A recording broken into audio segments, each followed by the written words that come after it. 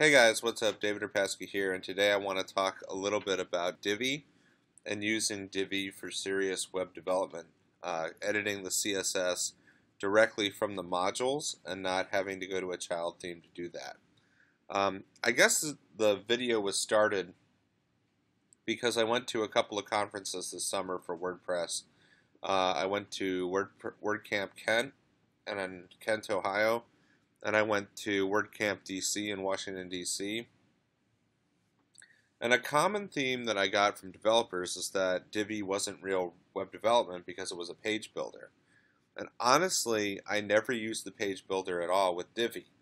I've always used this view, the Divi builder, because it gives me so much control over the front end code.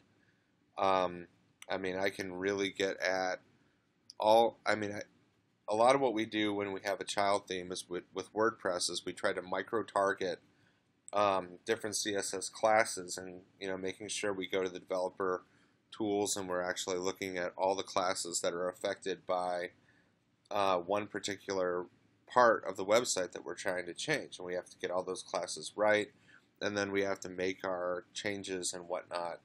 So what's great about the Divi Builder is that it provides easy access to the CSS. So if you want to change the CSS, you can just go ahead and do it. You don't need to go to a child theme. You don't need to go to developer tools. You don't need to look up different stuff. You can just drop it in and go ahead. And so, for example, I've got a standard section open here with our module. If we click on this, we can add any kind of module that we want, and the possibilities are really endless. Today we're going to choose text, and I'm going to drop in some text that I've written out to save time. And in the text editor here, I've selected text so I can add in my own HTML markup and do whatever I want with it. So that way I'm able to get the exact look that I'm looking for.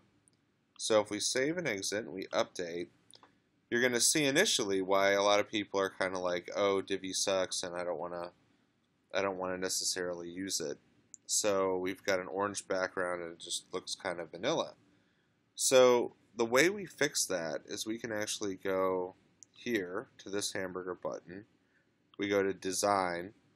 We can drop down to our heading, choose our header font, which we want to be permanent marker for this demo. I really like permanent marker. It's a big favorite. Hit bold. Make our font size 37 pixels. Save and exit. Want to make sure we've selected light. If we select light, it's going to change our text to white. Text orientation, we can make that center. All this without having to touch a single line of code. Now if we go into the Advanced tab, I can add a CSS ID here, CSS class, so if I actually go to my child theme and code out something spectacular, I can drop that in here, which I've already coded something, so I'm going to drop in a CSS ID of BW. We're going to put a text shadow, which is like drop caps, 2 pics.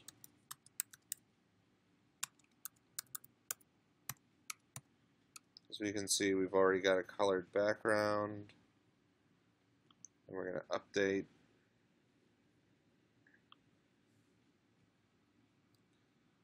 And there, we've just custom styled something really, really fast. You can also do a bunch of different stuff, like if we wanted to, say, do a full width section and have a full width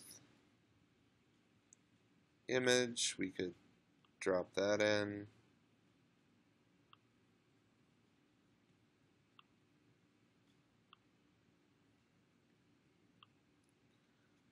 Move the image up here. As you can see, I've got a lot of functionality that I just don't have. If I tried to hand code all this, it would take me a lot longer than what I just did. And it's really simple and really easy. Um, and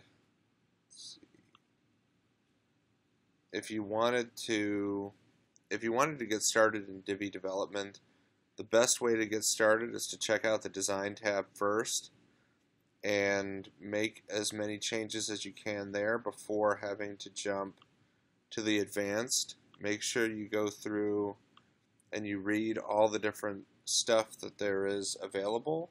Like down here is margin and padding. You can just set that with a box and not have to go to the code to do that. If you want to do line height, letter spacing, you can control all that from right here.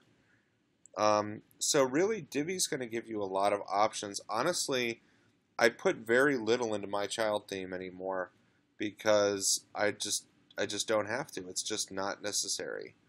So I guess the point I'm trying to make is that if you're serious about web development and you just don't use Divi because it has a page builder and you frown on that and think, oh, I only like to write my own code, well, writing your own code is great, but if you have access to a tool like this, why reinvent the wheel? Thanks for watching, guys, and have a great day.